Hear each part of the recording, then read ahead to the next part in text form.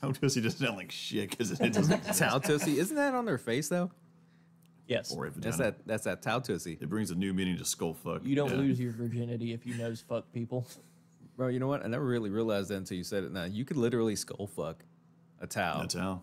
Yeah. No, so it's more like an indent and not like an opening. But I mean, and maybe if you take enough Viagra, you can sort of like batter down the gates. That might be an option. Like I said, if you ever saw that episode of fucking Family Guy, as long as if it's in the ear or the nose, it doesn't count. I mean, this is true. It technically doesn't count. I feel like if your dick's small enough where you can fuck somebody in the ear or the nose, it brings up a separate issue. Step bro, do Tau canonically have dicks? How do other Tau come to be? This is true. Well, when a daddy Tau and a mommy Tau love each other very much, Games Workshop reminds us there's no women in Warhammer, and we continue on. No. So Wow. You are now listening to Heresy FM.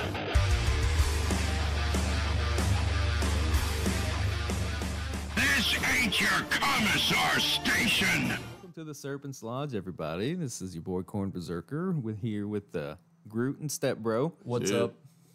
Got a little sidetracked there because again, these are the kind of things we talk about before we go on there. So we decided, fuck it. Random bullshit. Yeah. Like Tau fucking Tau. And Tau then, getting and then face we fucked. jump from that to Brock Lesnar's daughter. And then somehow Tau Tussie becomes fucking Groot was a WWE wrestler. Thank you, ADHD. So, How far do you think? I'm sorry, I know we did get on the episode, but at the same time, like, how much do you think? How well could an orc do in WWE? oh, bro. Oh, dude, yeah. Well, But like, it would either be like He'd really win. good, or they do so good it'd be bad. You bring Because an they orc would into just the kill everybody else. WWE, it's the Attitude Era all over again. there would be no other wrestlers. Yeah. Yeah. So that's for I sure, mean, he'd hold every championship. Fucking Stone Cold Orc Austin. Orkston? I don't know. Orkston, Orkston. you gotta throw the Cockney accent in. Hey boy. All right, so Anyways, On to speaking the of episode. Xenos today, we have we've gone through the Imperium and the Humies. Yep. We've gone through all of Chaos, Yep. and there's only one group left, Yep. and that would be the Xenos. Yeah. Like we said from last episode, this is everything not covered in the previous episodes. Really, if you're not a human and These are you're the not a others. demon, you're one of these guys. Everything else. You fall into the in between. yep. And with that, God, this is gonna be such a long episode. It will be. Let me go and, if you guys don't mind, let me go and set the scene real quick. I guess you could say, just for like the Xenos episode, because here's something that's kind of important to understand that is kind of hard too. Okay, take for a second and look at Star Wars. Okay, now in Star Wars, how many like alien species are there? Yes. Star Wars? Star Yes. Wars, yeah, Shit. yeah, Yes. Yeah. You can. I couldn't that's even. except Yeah, 22. there's a lot. I could. Yeah, there's a lot. I don't really even know Now that. that being said, Thousands do you, upon half of them. thousands upon. Like, I mean, they had a whole federation of different aliens. exactly, yeah. Now, do you get that same feeling when you think about Xenos or aliens in Warhammer? Yeah, I Yeah, could but see the that. thing is, in Warhammer, there's really only what 7 or 8 Well, types yeah, of but Xenos. well, Well- here's the entire thing is that's what I'm. That's playable. Like these are Exactly. things like Okay, fair enough. You're they talking about consider- lore-wise, how many are actually like let's say you're a space marine and you land on a planet and you get there and it's got some humans that live over in this civilization over here, but then it has these weird kind of sentient kind of other things over here along with this entire ecosystem of shit that isn't like normal fauna. Yeah. So who were the Interact? Interacts? Interact. So that Yeah. was that's very similar to talking Yeah. about like a federation of different species. Right. So you got the Interacts. You also have the Kroot, which are with fucking Tau. Yeah. Well, the Oretian technocracy had some Xenos. I'm not mistaken in there, but I can't remember exactly what the fuck they were. Yeah. I mean, you have a lot yeah. of different examples of Oh, the fucking murder bugs on Planet Murder. Yeah. yeah, The yeah. arachnids. There's all kinds Yeah. of different examples of Xenos. Mainly, what we're going over today, kind of, is like your playable Xenos. Yeah. These are the main factions that have absolutely become a threat. So before we go What into is- that, I want to what show is both that of you picture? this. This is a collage in the Xeno section from, I want to say, the 9th edition Codex. And this shows a whole bunch of different alien species that are not playable at all. And my favorite guy is that mushroom guy. Right there, look mushroom. at that. And I'll put this up on screen for the viewers as well. Oh, is that's it, a a mushroom with guns. Yes, That's it is. cool. Yeah, go Why take a look can't at I that. play that? I know, that's what I want to say. Like you're telling me we got 3 different flavors of Eldar and we don't have, Bro, what the fucking mushroom hell guns? is that? Yeah, just scroll through all those images real quick and take a look at them. I want mushroom men. Yeah, so it's very easy to go and think in 40K in terms of the active players in the universe, so to say. But that being said, Dude, I Isn't love the it- ones in the bottom left here. oh yeah. The weird spiky fucking Like like the orb guys, or was that?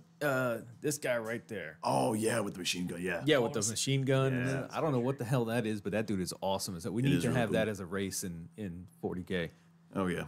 But it's very easy to forget that this is an entire galaxy, right? When we're This is talking about what alien, happens when fucking Sam Fisher from Sam Fisher takes bath salts. Yeah, that's Sam Fisher Nightmare Fuel. But yeah, we'll be covering the main playable factions for all the Xenos on the tabletop, and also the major players, so to say, right? Because the little mushroom guy with the gun there, he hasn't made any lore impact, I'm sorry to say.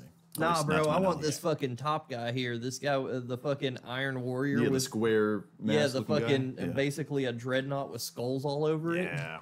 I was gonna say, we can talk about how horrifying chaos is, but the truth is, even without the Imperium, the material universe is just as horrifying with what they can throw their way.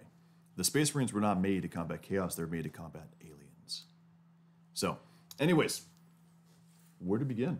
In order to talk about our first one, we have to go way back to like before the beginning.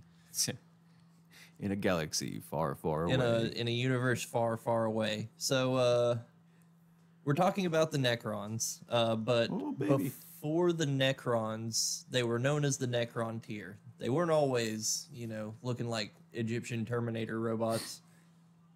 And in my opinion, these guys do Egyptian better than Thousand Suns. But Yeah. also, just to go on my little rant here. Fuck the Thousand Suns. Russ did nothing wrong. thank- Prospero was an act of self-defense. Don't make me get the sticker out again. Your face has already been covered for one episode. Yeah. And you know what's funny? Like, Can it be a different sticker? I didn't like that space. I wolf. already printed that one out. I mean, technically, you're right. Russ did nothing wrong. because Exactly, He was see? doing what he thought was right. Now, if by you what would just Horace agree with told me, him. step bro. I've already got one contributed to the cause. I mean, however, on the grand scheme of things, Russ kind of fucked up because Russ he didn't pushed fuck- Magnus into the arms of Zinch. I feel He like was Zinch already pushed in the Magnus arms into of Zinch. Like, yes and no. But Yeah. I just broke it's his a back, difficult and situation. Russ just broke his back into the arms of Zinch. Maybe that's what we could do for the side episode as we talk about quote unquote hot topics. Yeah. Yeah. Or like what could have happened had, Russ not been a dick to Magnus. Oh, that Russ if we do a was what not if a episode, we're gonna be dick up to till like 5 Magnus. a.m. Oh, my goodness. Look, Russ was the brother that just gave Magnus the tough love that he fucking needed. He broke his back. I mean, he broke his back and then this damn near destroyed the entire home world. That was different. It's he was- always different with He, you guys. he I was don't get it. told. Genocide is different when I do it. Yes. Yeah. He was just it's not following magic. I orders. think a mustache man said that. It's not sorcery, it's magic. Yes. So before the Necrons were these, Terminator Egyptian robots, they actually had skin. They were skin and bones, and but the shitty part about that, with them having skin and bones, was they lived on a planet that was way too close to the sun, and so they developed horrible cancers that caused them to have like a 20-year lifespan. They looked Man. like gray, wrinkled ball sacks. Who would have thought that, living 3 miles from the sun would give you skin cancer? That's crazy. It's a Yeah, surprise. So, bro, not gonna lie, the entire Necron story is super fucking sad. So That's how I'm fucking laughing about it. I enjoy how this is like one of the worst stories. Obviously, we haven't had like a book series in this time period or anything else like that. But also, this is a horrifying event, and this happened 60 million years before. Essentially now and 40K, because in the span of time, basically 40,000 years makes no difference when you talk about 60 million. So the story of the Necrons is quite literally the story of bad fucking decisions. Yep. So I feel like almost every story that we've hit on so far when it comes to a certain thing, it's just bad decisions. I'm noticing a theme. Pretty much. I see a reoccurring theme here. Yeah. Horus. So yeah, they were Necron. Magnus for fucking around and finding out. Erebus, Lorgar, Erebus again. Yeah. Lorgar Magnus. big time. And Lorgar Lorgar again. big time. Magnus again for breaking Dad's webway portal. Magnus for dipping his toes into the Okay, into you're the warp. Xenos guy, please. let's stop dragging this back. into He's the- already dead. So these guys were at the point where their tombs were actually like overshadowing their cities by like a long shot, and it was super. You got to think, because not only do you have to you have 20 years to teach the generation everything that you know, and then try to advance as much as you can in that 20 years, which, as you can imagine, you don't get very far very fast. No, it was very much a society ruled by death. If you actually want a really great and interesting look into this, please read, first of all, Infinite and the Divine covers this a tiny bit, not much though, and also the Twice Dead King series. That is a fantastic Necron book. Honestly, any book written about Necrons is probably going to be one of your top 10. It's fantastic. But it was a society ruled absolutely by death. By the age of 5, they had 5 years of grace period. And that's whenever they're growing up as the Necron tier. Okay. After that, that's whenever the stuff started happening. That's whenever they started showing signs of cancer and everything else. And most of the serfs, because remember, this is based off like ancient Egypt. So you basically had sort of caste system going on. The plebeians, so to say, those guys. Fucking plebs. Yeah, fucking plebs. I mean, you're looking at like 10 to 12 years. And if you're like a royal noble, you got access to the medicine, you got entire people whose entire lives about taking care of yours, you may live to up to 18. And if you're really ancient, maybe 20. So you had to get stuff done fast. One thing they never thought of, because, that would be the smart thing to do. Sunscreen.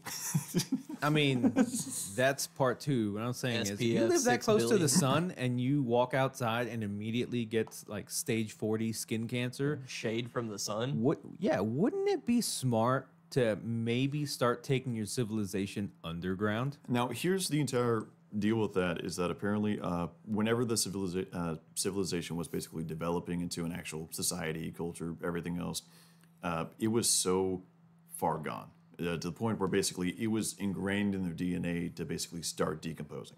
Now, the actual science, I'm not joking, that's the actual GW lore. It's like, oh, I'm 13. I've There's- got 14 hours to live. much. Bro, that's quite honestly what it was. Yeah, their society that's was so fucked that it was straight up genetic at that point. I mean, even after they invented sunscreen somehow, it was still at a case of no matter what they did, their species as a whole was doomed. How long did this take, you said?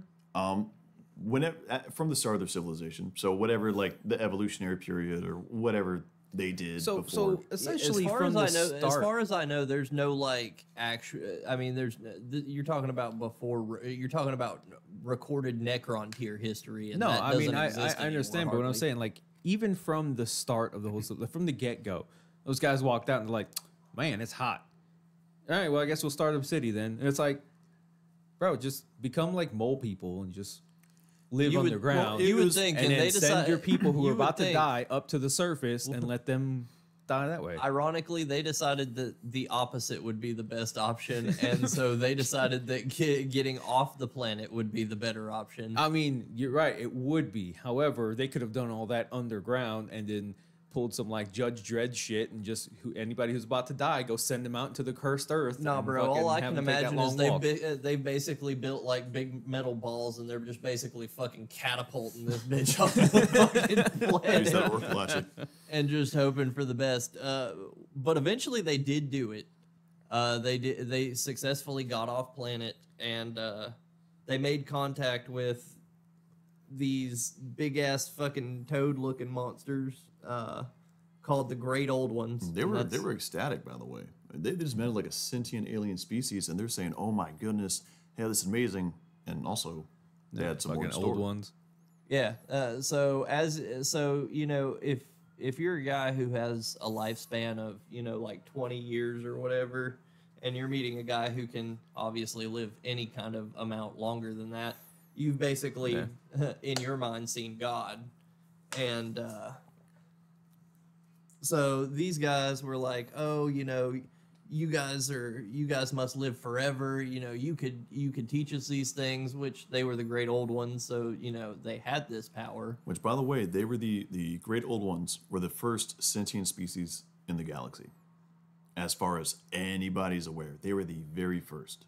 And they were alone by themselves before any other species for like millions and millions of years, being like basically a spacefaring civilization. They had already like maxed out life before any other civilization came on the scene. Yeah, they were just flying around like it was nobody's business. They were just kind of turned out. I think it had turned out that they had just kind of been sitting there watching the Necrontyr just. Yeah. And you know what the best part of those guys are? They are the same thing as some of the current politicians we have. Fucking lizard people. They are. They were lizards. So you want to know the funniest thing about that? So last episode we mentioned how the Mark Zuckerberg's the lizard. yeah, very Changed true. my mind. Mark Zuckerberg isn't a great old one. Changed my mind. put a like a cricket in front of him, see what happens. But the funniest thing is that actually we don't have any real descriptions from 40K aside from like one or two, and they are in the grand scheme of things relatively recent, within like the last decade essentially. Okay, the reason we know what the Great Old Ones look like is because of Warhammer Fantasy. It's because what happened is basically the Great Old Ones were also present in Warhammer Fantasy, so that's another connection between the fantasy AOS universe and Were they 40K. the Saurians? Well, Or- not necessarily. It's sort of, yeah. Like the What they Seraphim did or is they went to the fantasy The world. Slan. Yeah, and they made the lizardmen, but also they made the slans, and the slans supposedly looked very similar to the Great Old Ones. Bro, if they didn't know that this was a 40K podcast or like a Warhammer podcast, bro, they would think we were Alex Jonesing right now. The lizard people are in control Listen, of the you know universe. what? They don't want you to know There's this. chemicals in the Imperium that are turning the frogs gay. Well, you know what? Technically, when we were talking about 40K, this basically is a giant Alex Jones freaking like conspiracy theory podcast type of thing. Alex really Jones, is. sanest person in 40K. Yeah, he Biggie really is, Jones. honestly. Biggie Jones. Yeah, yeah. He can predict things millennia before they happen. Yeah. So, There's water in the Imperium that turned into Dark Angels gay. No, it's just the Dark Angels. It's just Dark Angels. just give it time. We will give it time. Couple episodes, we get to talk about the gay Dark Angels. Oh, I'm gonna unload on that episode. Not because the gay thing, because of common community misunderstanding. Wait, Go on from there. do you mean the Dark Angels? The Dark Angels. Anyways, continue on with the old ones. So these guys, they were like, "Oh, you know, you guys are gods. Surely you could give us the powers of immortality. We are but poor, lonely people, and we only live for short amounts of time. Please help us." And they fucking pulled a Pepe and Keck, no. Wow. Just laughing Pepe. No. And they said, "Fuck that! No, you can't have it." And they were like, "Oh, by the way, get the fuck off my ship!" And booted them bitches back to the planet surface. So, as any lowly species does when God forsakes them, they say, "Fuck that! We're gonna forsake the shit out of God." And they declared they put it in their they ingrained it in their being that they would stop at nothing to destroy the Great Old Ones. If I can't live past 20 years, nobody can. So, I'm not entirely sure on what all happens after that. I know that. Oh, I got this part. Oh, here you go. Oh, yeah. So the entire reason, which is also partially why I mentioned why the Great Old Ones were sort of like peak civilization, so to say. You can take that actual statement with a grain of salt. But they were up there in terms of like psychologically, sense of self, technologically, connection with the warp, which at that time was just the Sea of Souls. There's a difference technically. But when they looked at the Necrons, Wait, the what? technically the warp used to be called the Sea of Souls, and to a degree it still is in 30K, 40K, yada yada. But there's some semantics about why different names are more applicable back then versus right now in 40K. And we'll get into that in a little bit. That's actually going to come like after, between Necrons and the next species we go into. But the Necrons were also very selfish. So say, from all reports that we've heard about, from the Necrons themselves, basically is telling us that the Necrons went up to the old ones. They didn't like politely ask for old age. They expected it. And they were quite frankly kind of dicks. Or at the very least, they gave off sort of like some bad juju, evil aura. And the great old ones saw that and they're like, if we give you immortality, we're scared of what you're going to do with it. You're basically a little kid species and you're asking for the key to immortal life. We don't like that. Well, given the fact that their entire civilization was basically built in advance of the deaths, it's like, hey, cool, you're what, 9? Hey, go help them build this fucking tomb over here because we've got about 6 million people who are about to die in the next week. So, like, that's their entire... That's some shit. Can you imagine that? Like, your whole purpose in life is just to build graveyards and tombs for the people who are about to die, so that way your little brother can do the same for you in a couple of years. Like, You'll have that on them big jobs. you'll have that on those fucked up jobs. There's so many dead people that just had to like start cremating them, put them in like little Kroger coffee cans, stuff like that. Corpse you starch. go, corpse starch. But Bro, could you imagine the shelves of fucking coffee cans? the houses are made out of coffee cans. The coffee cans are people. But it's an interesting coffee. reminder. The Necron tier, and reminder, the differentiation is Necron tier is when they were still mortal, so to say, and Mr. Necron Domester, shortened. there's been a is- second. There's been a second Keurig. There's been a second Keurig. But reminder, this was a very like socially stratified class structure, and the people who were talking to the old ones were high up diplomats, basically quasi nobles. Probably, we don't have any official confirmation on this. But that being said, whenever they got and they asked for help with their predicament, right? So presumably, it's sort of implied they asked for immortality, not just a better lifespan.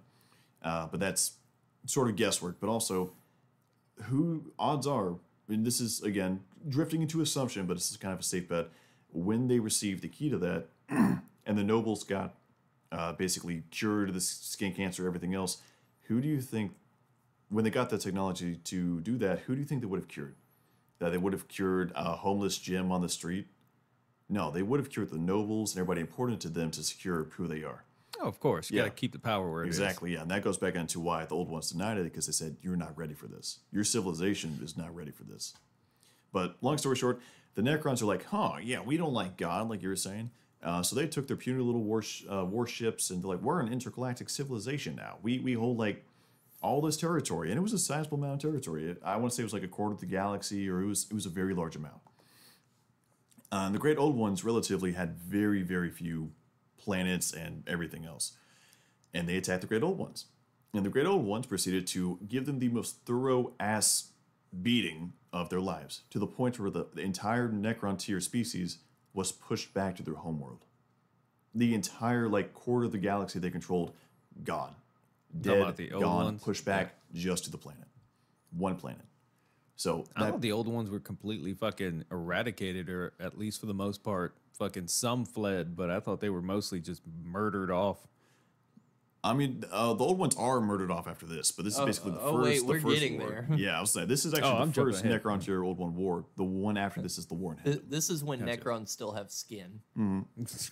But that being said, the Necrons didn't want to finish them off because, all nice Nirvana species saying, well, they're kind of dicks, but maybe they'll improve eventually. Maybe this will be the hard lesson they needed to learn. Yeah, exactly.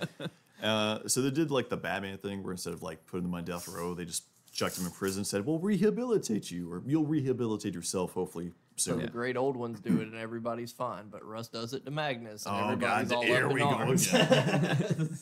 So the Necron tier, and an important thing to note is their entire civilization again was pointed towards death. And they've come to realize, even in like ancient mysticism of the Necrontyr, they worshiped the god because the sun was relentless, and that's what gave them cancer. They then they got rid of those like religious ideas, and then they rediscovered it by understanding that it was the sun of their homeworld that gave them the cancer. So all the ziggurats, everything else, like the Egyptian style stuff, Yeah. they were, god damn it, but they were Century Matt. they were all pointing up because it was almost in their culture to worship the sun, and that's why their architecture is very Egyptian-esque. It's all pointing towards the sky, the sun. But that being said, they looked back at the sun, and they saw it moving. And then, using the power of science and everything else, because nothing develops technology quite like war, they found that there was actually something around their sun. And they found something that would later be called a Catan, a cosmic entity that was slowly devouring their sun over hundreds of thousands of years. Okay? And long story short, we don't know the full detail. They ended up establishing communication with this Catan. And they made an actual... well, not yet. They established communication. The Catan's like, hey, buddies. Oh, I've never had somebody talk to me before. This is pretty cool. And they learned it was actually a sentient species. And the Catan started to go on ahead and say, hey, why don't I call my other Catan buddies and we'll help you out with your Great Old One situation. So they do that, and they instruct the... because despite being like giant clouds of gas eating their sun, they were incredibly intelligent. They were almost as old as the Old Ones. And they Hey, just Stepbro. live life in a different way. What was the name of this Catan? He was the Deceiver. Because that's a name you can trust. Yes. Now, to be fair, it wasn't named the Deceiver until after, but that's fair. But then he also gave the instructions for the Necrontyr to basically build actual bodies for the Catan so they can basically walk among them, sort of deal. And these Catan actually became essentially like living, walking gods. And they instructed the Necrons on how to beat the Old Ones. And to do that, it was biotransference. And they promised, hey, Old Ones will not give you eternal life, we will. So they went on ahead and told them to construct these giant factories, and they ended up rounding up all the civilization and Weren't they called tossing like them. soul forges or something? Yeah, it was something like that. It was called like soul forges, anything else. Excuse me. The actual process was called biotransference. And when they came out, they were in these nice, shiny, new metal bodies. Not just metal, living metal. Yes, living metal. And that being said, but during this process, something that was not told to them and why the Deceiver was given his name is the Catan feasted on their souls as whatever small amount remained was put into these new bodies. So, there you go. That's where the Deceiver got his name. And now the newly forged Necron, not Necrontyr, went ahead with their Catan at their lead and basically ass-whooped the Great Old Ones. Like, absolutely just pushing them back. And the Old Ones started losing planets, which they didn't have a lot of to begin with, okay? And that's whenever the Old Ones decided, hey, we need some allies. And they actually made a few different species, two of which we recognize to this day, which would be the Eldar and the Krork. And they were basically the foot soldiers for the Great Old Ones in fighting against the Necrons. Now, that being said, it's the Krorks, not the Orcs, and we'll get more into that later. But long story short, it ended up to where technically the Necrons won. And at the end of the day, the Old Ones were basically entirely wiped out, essentially to a man. I think there might have been like one or two still left alive, but that was about it. Okay? And after that, then came in the process of the Necrons were no longer at war, and the nobles started talking, hey, it was kind of a dick move what the Deceiver did to us, right? So therefore, a plan was hatched by the Silent King. I gotta be honest, I blank on his full name right now. Zarek. Yeah, Zarek, thank you. Yeah, because And- he was the one who stopped the War of Secession. He got everybody together and was like, "Look, we need to figure out how to fuck these old ones up." Exactly. And yeah, you can still play as him today. That's true, yeah. Still around. And his many years don't cause chain explosions and shit and wipe out half the fucking unit. Small price to pay for fashion. But yeah, Zarek, who single-handedly held this entire civilization together. A reminder, at that point, he was still, the first war lasted under 20 years. Yeah. But that's how thoroughly they got their ass kicked. He was still alive for biotransference, and he retained the title of king. Long story short, the higher up you were in terms of nobility, the more of your soul was left and more of your personality was left in your new Necron body. The plebeians, basically automatons, like essentially nothing there. Long story short, he hatched a plan and it was carried out, and they ended up essentially killing the old ones, but the old ones were so powerful they could not be fully killed, so they were shattered and captured into different shards, which were then used by the Necrons as basically a power source, or You they talking about the trapped them. Catan or the old one? The Catan. Yeah. Old ones were already basically wiped out at this point. Yeah. Well, because you said the old ones. That's Oh, why I was my bad. Yeah, the Catans got fucking shattered into shards and split among, everything. Kind of like Dragon Balls. Exactly, yeah. Dragon Balls, Pokemon, all the fun stuff. So there's that. Now, after this entire war, the galaxy was beyond in flames. It was devastated, okay? But that being said, so even though the Necrons were left as the only really powerful sentient, species in the galaxy, they said the universe is so fucked up right now, we're not going to rule over a kingdom of dirt. We're going to go sleep for 60 million years and give the galaxy itself time to heal. And whenever we wake up, we'll take back over the galaxy and reclaim what is ours. And that is the story of the Necron tier, Necrons. Yeah. Definitely the long and short of it. If you want to know more about Necrons, definitely look up a lot of the lore. Yeah, that was the summary, and that probably took like a decent bit of time. That felt like a decent bit of time. Yeah. And that summary is essentially just a synopsis because there is a hell of a lot. that goes on Necrons is behind about Necrons also, other than orcs, is also like one of the few places in 40K lore where you can actually find comedy. Yeah, we Believe go. it or not, and it's, I don't know, some of it's like very dark comedy because obviously you have a soulless, mindless robot that. Yeah, and I think like as we go further on, we'll count this as like War in Heaven type time frame, right? We got most of the Necrons, and we'll touch back on them. We'll get back to them when we advance chronologically towards the 41st millennium, but. Because the Eldar are actually still around. Were around it during this time, weren't they? Yeah, 100%. So at that point, the great old ones were gone, but their foot soldiers were still left alive, mainly because they made something called the Webway, as you may know, and that's mainly where the Eldar resided, and they were able to hide from the Necrons in there. Yeah. That being said, the Krorks, who basically were orcs, but they were hyper intelligent, they were fully armored. You could think like a very intelligent orc in a Space Marine battlesuit that was stronger than anything else. Stronger than Ceramite. More, I think some like it was reported that some Imperial had seen it because Trazen, who is a fucking good old who is a Trazen. Necron who could have his own episode. He actually has a Krork still preserved in his big gallery that he has, and but there was some Imperial or something that had been in Trazen's gallery and made the report that he had seen the Krork, and they said that it was it had technology that was beyond anything seen in the galaxy today. Its armor was more advanced. It was bigger than it's bigger than a Primarch. Yeah, let it be known that this 60 million years ago is probably when we saw the galactic peak in technology. Like even at the height of the Eldar, height of mankind, height of the Imperium, nothing, at least to our knowledge, has been close. Now, don't get me wrong, it's still been very, very good and effective, but not nearly as close to the entire galaxy-ending weapons used back then. And it's funny because it could be that way if the Imperium wasn't so anti-Xenos about fucking everything, including technology. Mm-hmm. Now, that being said, I feel like the simplest next step to go is going to be with the Krorks, as we've been talking about, because they have a very simple evolution or de-evolution into the Orcs. Tell me how a scary Krork turns into a fucking 9-foot-tall Cockney accented fucking retard. Well, you see, Did they already have the accent? The accent is technically canon. Yeah, obviously the everything's accent's canonic. but On the Krorks? Well, probably not. We That's don't. what I'm saying, I on don't, the I don't Krorks. think anybody knows what a Krork sounds like. probably proper British, Yeah. There is the pinky fingers in Pip, the air pip, when cheerio. drinking the tea. Pip pip cheerio. Yeah.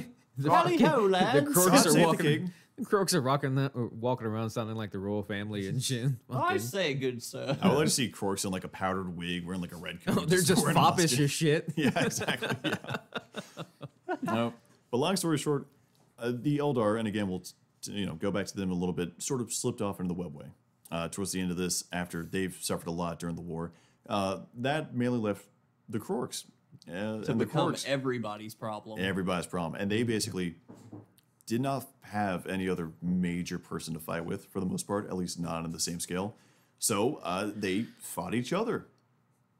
And they did it really good, to the point where they effectively de-evolved their entire society from this hyper-advanced green-skinned species that would, galaxy-tearing weapons into the retards we see today. Like, that's unironically it. It's like, oh, you have shiny armor. I want that shiny armor. But and then we fight they're over it. beautiful. They are beautiful modern day in a hillbilly banjo sort of way. So question then. If the Krorks were the predecessors to the Orcs. Now we all know about Orcs. They have this cool little power, I guess you could say, if you get enough of them together and they believe something and actually... Do you think the Krorks actually had that power too, but at a grander scale, like they were aware of it? I would totally believe it. I mean, well, actually, probably not. And there's a reason for that. And this goes back into basically, actually, this is a good tangent for why it was called the Sea of Souls, not necessarily the Warp or anything else. Obviously, some linguistic semantics comes into play, so my apologies for the little side tangent. But during this time, reminder in the Chaos episode, we talked about how the Warp is like a reflection of the material universe, right?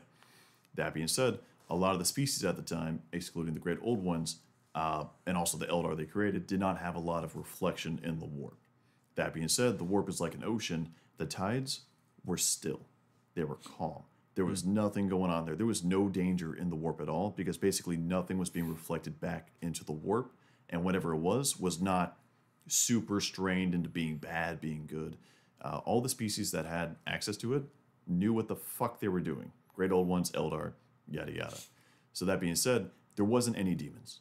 The Chaos Gods did not exist. Those evil emotions were not being reflected into the Warp. Which is funny, because you would think that at least Khorne would have been like made just because of the Necron and their fucking jealousy and I want to say this was before Khorne was even a thing. Well, and that's what I'm saying. Like, you would think with the countless battle that they fought and all this other shit and the hatred and jealousy they had for the Catan and the Old Ones and all this shit, like, would have sparked something. I mean, hell, the Eldar created Slaanesh from their damn debauchery. Yep. Like, because there's like there's shit that says that like Nurgle didn't even technically show.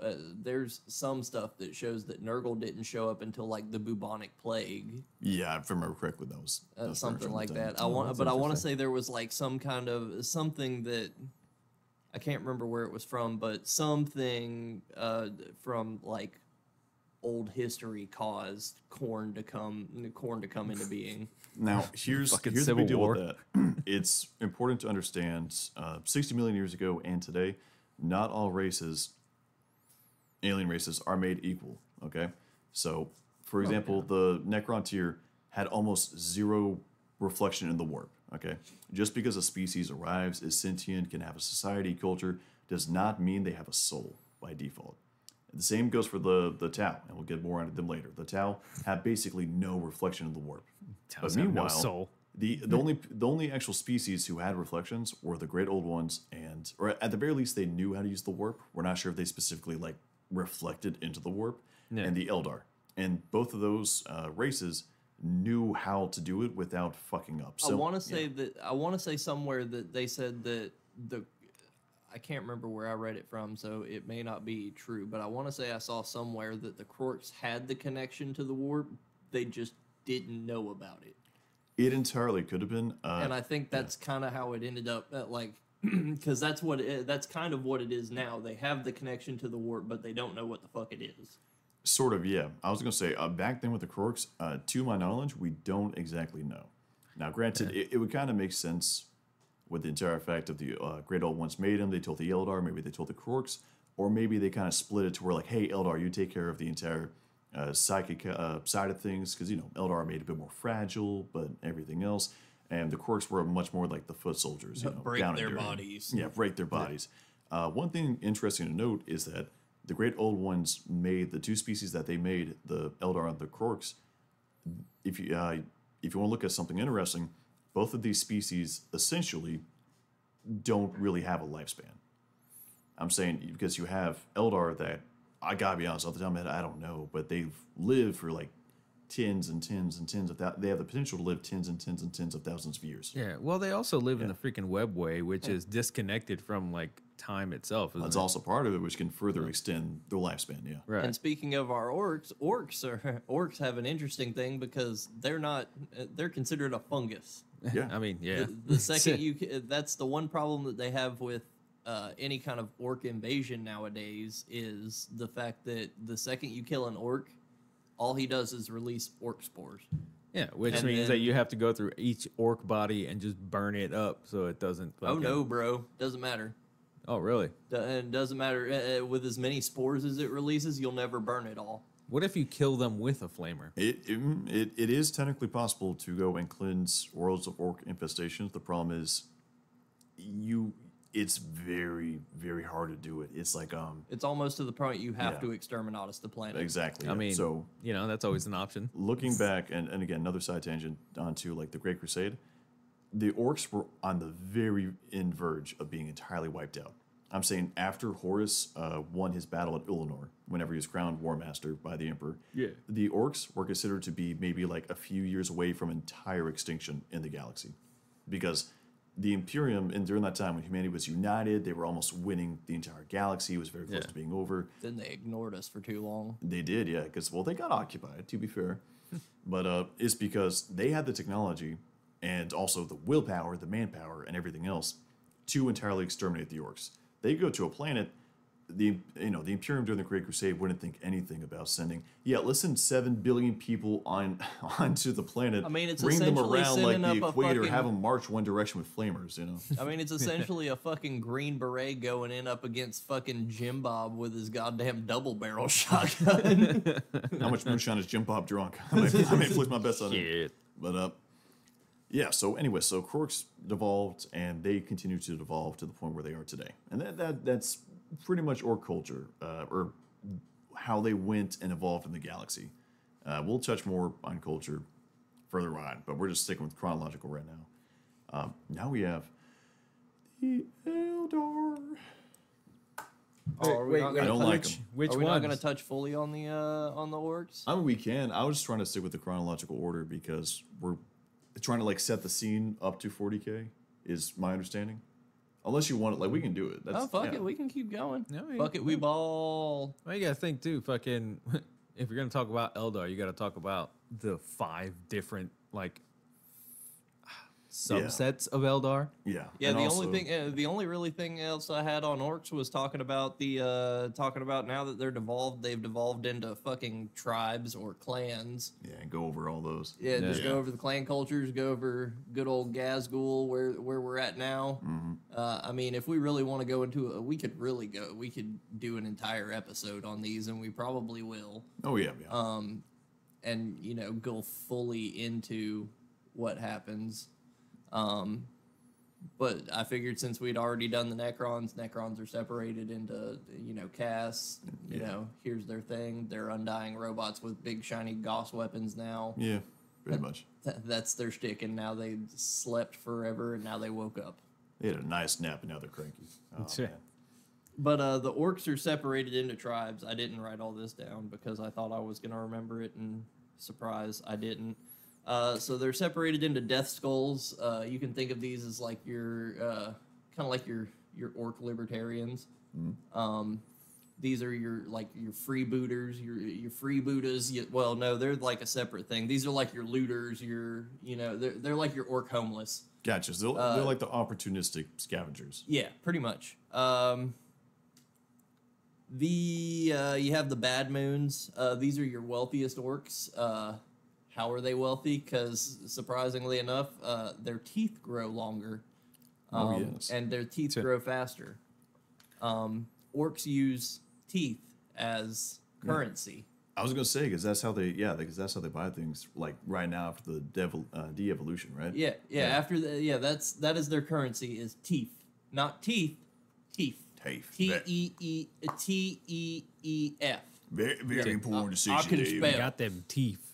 But That's why I always say that orcs have the best, like, quite honestly, the best, most stable life in all of 40K.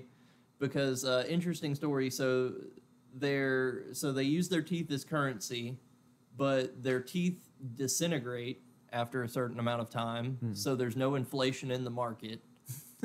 And their teeth constantly regrow, and everybody's got teeth, so there's no caste system, there's no upper class, there's no lower class. Do you think they instituted like a Federal Reserve, like teeth? No, there is no. You can't federally reserve teeth because they all disintegrate, and then they just Fucking grow back interest into rates other are at people's mouths. 6% Our now. orc dentists just like bankers. Do you know what the interest rate is on a new orc home? There is plenty of orc taxation with representation. Where the representation's coming at you for the bottom of my But talking. for whatever reasons, these guys in the Bad Moons, they're seen as not very orky. They're more of like the range, the shooty guys. So they're not they don't really like them, but you know, more Daka is always good. You have the Blood Axes. These guys are usually like your commandos. They employ more like guerrilla tactics. These are the most, as orcs see them, the most unorkiest orcs. Does that like include orc snipers? Yes. Oh shit. Yes. These will be like your commandos, you guys that like to stealth and ambush, and orcs don't like them because stealth and tactics is not orky. Yeah. You have the Goth clan, and these are quite possibly the orkiest orcs. These guys are usually like your bigger, stronger. These guys prefer to rush into battle. They bull rush the enemies. You have the Evil Sons. These are your guys that have dedicated their lives to going fast. You know what? I can respect that. Okay. Side tangent for them, you have the Speed Freaks, which is a cult in orc culture. Like a religious cult or just like an organizational Think cult? of the guys from the Witness Me guys from Mad Max. Their entire shtick is almost pretty much spray painting their mouths and saying "Witness me" and going fast. So these guys, the Evil Sons and the Speed Freaks, these guys have all of your vehicles, your fast attacks, stuff like that. And then you have your snake bites, and this is what's referred to as your like backwoods, like redneck tribe. They don't believe in any kind of technological advancement. So they're like Amish. And yeah, pretty much. And I use Amish technological orcs. advancement very, very loosely with orcs, considering some things are just piled up scrap metal that has a gun attached to it that hashtag Stompa. Oh, it's a bit too technologically heavy. That just works. But these guys are naturally like immune to poisons. These guys are also the best breeders for grots and squigs. Okay, I'm glad you. Thank you for finishing that sentence. Orc That had me breeders. concerned for a second. Oh God. But no, here comes the cucumber again. Oh, yeah, here Lord. comes the cucumber. Oh. Here we go. But so yeah, that's mostly orc culture. Other than also fun fact, everything from the lowliest little snotling to the biggest goddamn war boss is all grown from the same fungus, and it's all self-sustaining because the boys eat squigs and eat grots and eat snotlings as their meals. Oh, you love to see it. It's yeah. recyclable. It's Yeah, great. self-sustainable Bro, society. Look at that. So is that considered cannibalism? I mean, yeah. If you I develop guess so, from- yeah. What happens if you I'm still branch from the cannibalism. same single species to like? In the very sense of the word cannibalism, like the very definition, yeah. However, these are orcs we're talking about, so. But if I'm a human and I eat a chimpanzee, am I? I mean, we're still kind of like. I don't know. It's like same but different. I'm not gonna lie. I got no qualms. I would never eat a chimpanzee, but I got no qualms with somebody eating a chimpanzee because those things are freaky. Man, I will eat the shit of a chimpanzee if my life depended on it. Like, Oh, yeah. if it was like apocalypse, I I'm mean, like, I don't oh know shit, if I- there's a monkey. I'm shooting and eating. I that mean, I don't know motherfucker. if anything could possess me to eat the shit out of a eat the shit out of a chimpanzee. Well, I might usually eat eat a the chimpanzee chimpanzee, itself, but not not- the shit. I have to keep you away But- from zoos. Oh, But yeah, so that's what I had about Gotta orcs. love We them can move on. monkeys. you know you know about like grots and snarlings? They're small. They're tiny. And every time I see them, it just reminds me of like the little. They're also like conniving little shits, right? When you're small, you try to find ways to fight back. Every time I see one of those things, you know, like the meme where it's like, "Oh, you're so cute. Oh God, he's got a gun." She's so fucking cute! Oh shit, she's packing heat! That's what I'm thinking of every time that comes up. Oh, I no, just it's had to a- interject that. Oh, that squig's so cute. Why does he have dynamite attached to him? Oh no, it's a bomb squig. Oh no. Oh god. All right, gotta piss. Nope. Okay, have fun. Oh yeah. I'll be Have back. fun with that. You're going to get the chimpanzee, aren't you? He's gonna go eat the shit out of a Go eat the chimpanzee. shit out of the chimpanzee. Oh Look, God. Called it. All right, so I believe that was the orcs. All right, I don't think he Orcs, had much baby. else to go with them. Who are we gonna jump Oh into my goodness, next? we're The Eldar? not even like two races into this. Oh my goodness. Well, technically we are. We got Necrons and we got orcs. We touched on Eldar a tad bit just when it came to the Necron, Health are so chunky. but yeah, we've got what 2, 3, I think sects of the Eldar. We have the Yeah. Craft World, we have the Esirani, and we have the Inari. If we wanted to, we could really go into we have also Harlequins, and if we really want to, we can Yeah. go into the Corsairs and also the Exodites. So we technically bump that up to 5. This is true, Yeah. but aren't the Harlequins? Well, not the Harlequins, but the Exodites. Like, are they even still alive in 40K? I mean, to our knowledge, yeah. Interesting. I mean, 'Cause granted, figured that they're would fall very under. rare, but yeah. I figured that would fall under like the Craft Worlds. It actually doesn't, because they're almost like what he said. I think he said that the snake bites were like they're very reluctant in technology, but in sort of like a more of a hippie way and less of a Amish way, where it's Okay. hey, we like this, we like this big gun, we have reverence for our technology and everything else, but we want to be one Well, with nature. yeah, so we're they- gonna strap it on the back of a dinosaur, Yeah, they're dinosaur riders, so I guess you have a point on that. which is a 'Cause you wild said concept. The Exodites and who were the other ones? Corsairs. The Corsairs. So Corsairs are interesting because They're like a rebel branch of the Eldar, aren't they? sort of, yeah. So usually what happens that whenever an Eldar gets like discontent with wherever they're at in life, whether that's Drukari, Craft World, everything else, and they want to go out on an adventure, because Drukari, they're kind of fucked up. Craft Yeah. World, Oh, yeah. it's super, super strict, right? We talked about how War into Heaven, like they could control their impacts on the warp, and then they got all debauchery, then Slanesh happened. So Craft World, in order to prevent like attracting Slanesh or anything else, and reflecting really, really brightly into the warp, attracting demons, stuff like Yeah. that. This is why you don't have orgies, kids. Exactly, yeah. Not just the STDs. Well, actually, no, they birthed STDs, so yeah. But so sometimes they'll like take off in their little like ships, and they'll actually just be pirates. And they're actually one of the yeah. usually some of the very, very few Eldar that's willing to work with chaos in usually a loose, somewhat trading capacity. I can see that. Because, no, excuse me.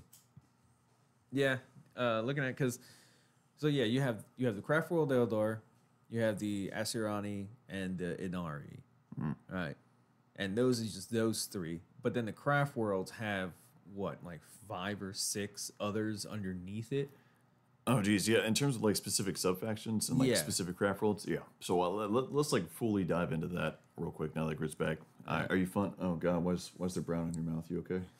I ate the shit out of that Oh chimpanzee. shit! I thought you hit the You know- chimpanzee before he came over.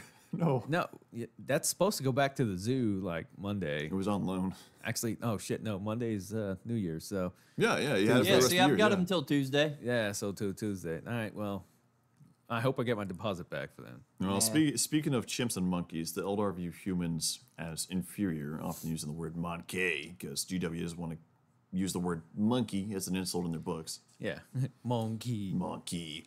And depending on the audiobook, whoever's narrating it, sometimes it's monkey, other times it's monkey. He's like, monkey sounds better. But anyways, so after, long story short, Quarks were de-evolving, Necrons were in stasis, slumbering. And the Eldar sort of poked their heads out of the webway and said, wow, I guess we're the last ones standing. And they had a very big and fruitful empire.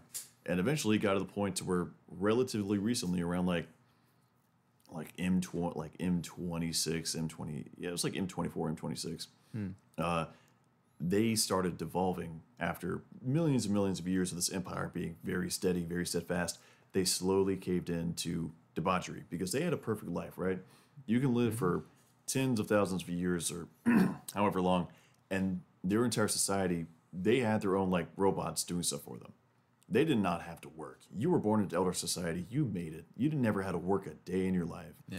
You could do whatever the fuck you wanted. And similar to how we talked about in the Slanesh episode, when all you have in your hands is free time, then all you seek after is pleasure. Yeah, yeah. And you emanate. When all very you have in brightly your hands is into the free time, you end up with dicks in your hands. I think my Christian grandma said that before. But anyways. Idle hands are the devil's plaything. Very true. Yeah, well, Eldar took that to a whole nother level. But long story short, Eldar civilization was like a standard alien civilization. It was on planets, everything else. But a few people were sort of like, the end times are coming. We're being too debaucherous. It's going to have bad effects. And briefly before the Empire fell, they actually went Amish and got on these giant, almost planet-sized craft worlds, which is basically like a floating ecosystem in mini-world. And they just fucked off. And they said, okay, you guys have fun with your debauchery. And then, of course, the debauchery continued. And Slanesh basically popped up and ass-raped everything in existence for the Eldar. So, that being said, the few who survived the ass-raping and continued to be debaucherous formed the Drukhari. Those who left in the craft world were the craft world Eldar. And we'll get into the others as they come along, but those are the two big ones. Craft worlds, they are strict. Like, you know the reputation that like Catholic private schools have, or like any other sort of similar thing. That would be them way out of line. I mean, I'm saying when they're strict, they are strict. Oh yeah, yeah. Because from the moment you're born in a craft world as an Eldar, you have to mentally and psychically hone yourself. And if you can't control that, you're putting the entire craft world at risk. Oh yeah. Yeah. In terms of like the value of the souls, all of Chaos values Eldar souls, especially Slanesh, way above human souls. Because their souls are tastier and brighter than any other souls. Well, in the I mean, galaxy. hell, if your soul is strong enough to create a new god, that'll do it. You're probably a good snack. Well, I mean, you got to think they were also having like a species-wide like elf craft world planet orgies. Well, and that's the thing. Craft World came back to the home planet. And they're like, what the fuck? What the hell are you guys doing? Hey, get your dick out of his ear, please, and listen to me, please. And yeah, I mean, think about it. Let's say for instance, you're in the freaking military. You leave for basic training. All right. You're gone for, let's say, freaking 19 and a half weeks. You're gone for like several months.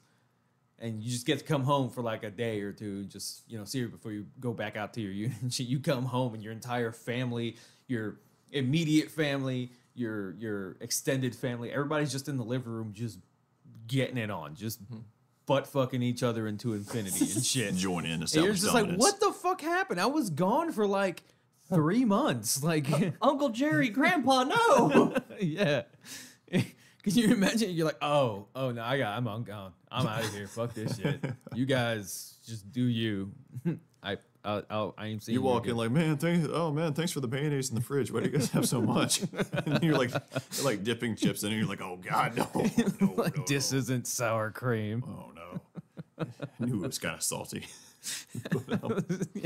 So, speaking of mayonnaise, you guys ever seen the mayonnaise scene from Neon Genesis? Oh no. No, I've never watched Neon Genesis. Oh, you Save need to watch yourself. Neon. If you want to mind fuck, watch Neon Genesis. Which one?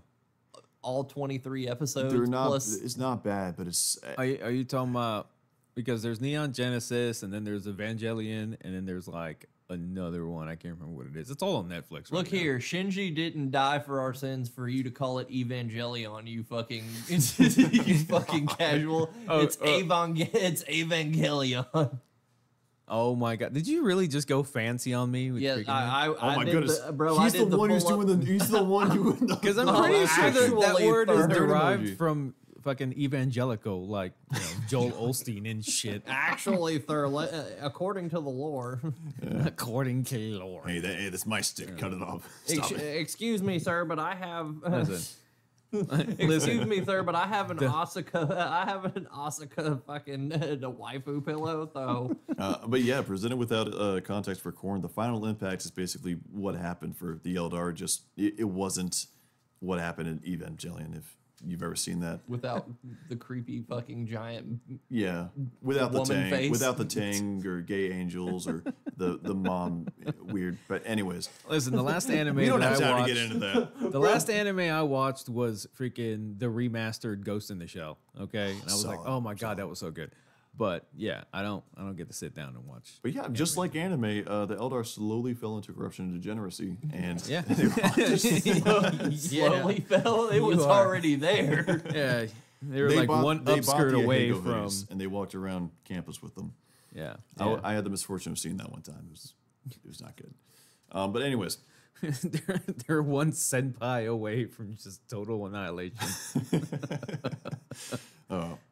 but Things have gotten too weeby for him. We haven't even reached Tao welcome yet. to the Service Lodge podcast covering all your favorite anime. Up next, SpongeBob. But, Oh Lord. but anyways, but actually, if you look at a lot of their units and stuff like that, like the Guardians, which I believe is like the more robot-y guys in Eldar. I'm not too familiar with their roster. To be fair. The Guardians, if I'm not mistaken, I think their were they the- Guardians are just their like standard Troops? basic troop unit. Yeah, you know why they're called Guardians? Because they used to be the police force in the Craft Worlds. That makes before sense. the fall. If you look at them on the tabletop, they look like they'd be like the Arbites of the fucking Exactly. Yeah. Eldar. I So- think what you're talking about are like the Wraith Guard and the Wraith Bones. Yeah, and shit. that's right. Yeah. Yeah, or Wraith Blades, whatever the fuck they're Yeah, called. those aren't robots. Those are like, I don't They're know. Like, No, Yeah. they actually are robots. they're like, but they're like, Just like but the they're Wraith Knights. not though. They're like, They're more So- Evangelion robots as compared to mecha robots. So essentially, what happens is It's like a is soul when inside of- yeah. So when an Eldar dies, it's like a reverse Necron. yeah. So pretty when an much. Eldar dies, like he was saying, their souls are fucking like chum for the Dark Gods. and shit. which for context, I'm sorry. Sorry for interrupting. No, When after the basically orgy birth of Slanesh, everything else, ever since then, any Eldar who has died, their soul does not pass go. It does not collect 200. It goes straight to Slanesh, just immediate. Your Yeah. soul's already consigned. Yeah. So to combat this, were a lot of like the Eldar, like the Farseers and stuff like that. They have these like gemstones, and the moment an Eldar dies, their soul is collected into that gemstone before it can go into the warp and shit. And that's what they use to put into their like Wraith Knights and Wraith Guard and Wraith Bones and shit. And basically the soul is transferred into that robot, kind of like with a dreadnought, how they do with dreadnoughts and stuff. So if you were to kill a Wraith Guard, Wraith Bone, whatever, or Wraith Guard, Wraith Blade, and destroy that gem. Wraith bone is what they're made out of. Yeah. I keep saying Wraith Bone for whatever reason, but yeah. So if you destroy that Wraith gem, that fucking soul just immediately goes out and then gets sucked into Slanesh. Hence, like one of my favorite scenes in the Horus Heresy book, Angel Exterminatus. When the Emperor's children visit the Crone world and they start cracking those babies open like they're heroin. Yeah. Was that Angel Exterminatus? Because that's what happened in Fulgrim too. Did it? With the Eldar Soul Stones? Or Yeah. whatever? Yeah. When It might have, I just might have forgot it. Ulthwé called for Fulgrim Yes. to go meet him up over there, and then he saw the sword. He's like, "Holy shit! No, this guy's already fucking no! Fuck this! Start shooting him!" And they killed the giant, like old ancient fucking Wraith Guard that right, was with yeah. him. And they're like, "Oh shit!" They destroyed his soul, and immediately, like his soul's just fucking gone. Yep. And this is, and that's when he booked it Oathway booked it and then came back with the Avatar of Cain, and fucking Fulgrim just went ham on that fucking thing. Yeah, you ever seen like the? I don't even know what Yeah, movie but it's if you from. but see when you get Yeah, to Angel Exterminatus, like that happens, but like with Angel Exterminatus, they literally start like they get these fucking things and start fucking cracking them open and fucking sucking the soul out of them. Angel Exterminatus can be summarized as Iron Warrior's like family vacation with their crackhead cousins. So it's like a bunch of kids at an Easter egg hunt who were just cracking these. Oh, fucking dude, eggs it open. was because they'd get it, they'd fucking pop it open, and they'd get like super powerful and like super like heightened and everything. They'd be like, "Oh, this is fucking great." Or like one of my favorite tidbits of lore, fucking Grey Knights cracking open Sisters of Battle and just, I need your blood real Yes. quick. Just, all right, I'm super sanctified now. It's like, bro, you know demons' names. Why the fuck do you need to eat? That's my hot take. I love that lore bit because it's so stupid. It's so stupid, but it's great. Yeah, but whenever they have the soul gems, obviously they put it into Wraithbone, which, by the way, a lot of their cities are made of Wraithbone. The craft worlds are made of Wraithbone. That's like their universal concrete, basically. Everything is Yeah, that's made their, of that's their rockcrete. Exactly. But if they don't want to put them inside any of these basically robots or anything else, they have something on board the craft worlds called a infinity circuit. And basically it's like a Valhalla heaven type deal where basically they plug in the soul stones and they can live on in the infinity circuit. So until it's time for them to, and people can come by like, oh, hey, mom, and they, communicate with their mom, and she's in the infinity circuit. until Fulgrim comes along and cracks one open and fucking ingests all the Or, souls. or Thanos shows up and starts fisting every one of them motherfuckers. Like, oh, I just put him on this hand, that hand. I'll put him as earrings. That'd be funny. It's like, I am. Can you imagine a decked out, a pimped out fucking Thanos with just nothing but fucking, nothing but fucking Eldar soul stones? That would be horrifying. Oh my goodness. He's got like 4 or 5 chains with these giant ass stones on it. We got like the pimped out Thanos. Yeah, with the chains. Yeah.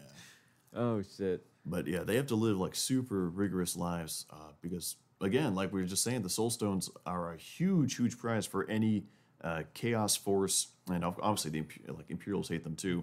For the most part, they occasionally work together, but they have to be on guard 24/7 because all it takes is one daring Chaos Space Marine leader or warband to take them by surprise, and they can come on in, snatch a bunch of Soul Stones, leave, and everything else.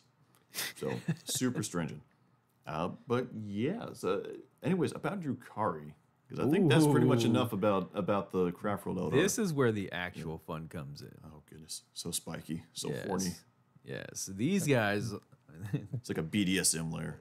These guys do literally everything they can so Slanesh can't eat their fucking souls. So much debauchery, they make the Emperor's children look vanilla. We're talking Joe Dirt. And it's funny because they have to keep committing debauchery just on others. That's one of the favorite fucking things I like about Drukari. Bro, It's they're like pretty much the world eaters of They are. for Slanesh. they are the crap. They are the Eldar world eaters. Yeah, I would say we're the Eldar, or the craft world Eldar basically took like the RPG build of like having low health, but they're a super stringent monk. The Drukari is like they're super hyped up, but also they have a health bar, but it's constantly being poisoned, and they have to replenish their health bar with the suffering of others. Yeah, where Eldar are the monks of the 40K universe. Eldar, the Dark Eldar, Drukari, If are your the monk had, thief like- assassin freaking multi classes. If your monk had like 17 nipple rings in one nipple. But these guys are the experts when it comes to torture, agony, everything else. I when I say masters, that's a very high bar.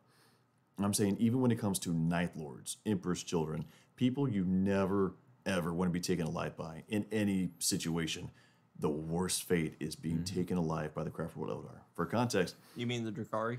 yes, Drukari. Yeah, Craft World Eldar. I don't know, I feel they'll like put if I they'll had- put you in front of a TED talk. Dark Eldar, Drukari, it's all the No, same they're shit. Too many treating me Eldar. nicely. Oh no. Yeah, Craft World Eldar is like a prison in like Sweden, and Craft World Eldar is like a Russian gulag. The worst you get with Craft World Eldar is they sling racial slurs at you. And even then, they have to muster up the courage to do it. Yeah. But it is psychopathic, and I do mean like these are people. There was one story that came out like I want to say like during early 9th, and it was a It was either a craft world Eldar or it was a human. I think it was a human. And they were being tortured. And very slowly, every day, this Drukhari would come on in and they would go around and start like flaying them alive, slowly peeling off their fingernails, everything else. And it was agonizing torture. And they would, like with chemicals and medical equipment, keep them alive for basically months until finally this guy thinks, I can't go on anymore. Every single day, I think I've reached my limit, and it keeps on extending further, and I'm finally done. Like, I'm probably going to end up dying today or tomorrow, and then I'm free. He was that desperate for death, and it would not be given to him. And then he proceeds to go, and he finally fades to black. And then he proceeds to wake up, and he looks to his left on the little slab he's on, where he can barely see. The medic comes on over, and you can see that he actually adds another tally mark, and as it goes from like 6 to 7. Because even after this guy died, they brought him back and brought back his soul to torture him more. They built continent-sized walking ships, no joke, walking ships made out of human flesh of captives that are still alive and screaming. Fucking space pirates, man. Oh, yeah. Shit. I think one of the most fun lore tidbits, because I looked this up because I heard about the space sharks, and I was like, who the hell are the space sharks? yeah, I So love I some dipped Picard into a little guns, bit of lore about the space sharks. Now, this is a freaking tangent. The space sharks are like, just fucking lies made by the Imperium. listen, you know what? Freaking, that could be true, but at the same time, I don't know. It's canon, though. Space sharks are canon. Space Time sharks are Bros did just nothing wrong. space sharks were just made so Samoans could have representation. But, They got damn good ones, that's for dude, sure. like, no bullshit, though. The space sharks are fucking crazy, like, awesome, though, if you look into their lore and shit. So one of the things they did is that they managed to capture a Dark Eldar or Drukhari, like a captain or some shit like that, right? Fucking captured him, right? And they threw him in a fucking cell. And yeah, Drukhari's all about torture. Oh, yeah, you're going to torture me? Yeah, do it harder, I daddy. get off to torture. Go Yeah. on, yeah. They ignored him. They threw him in there and just ignored him. They gave him a bucket, like, here you go, this is where you shit.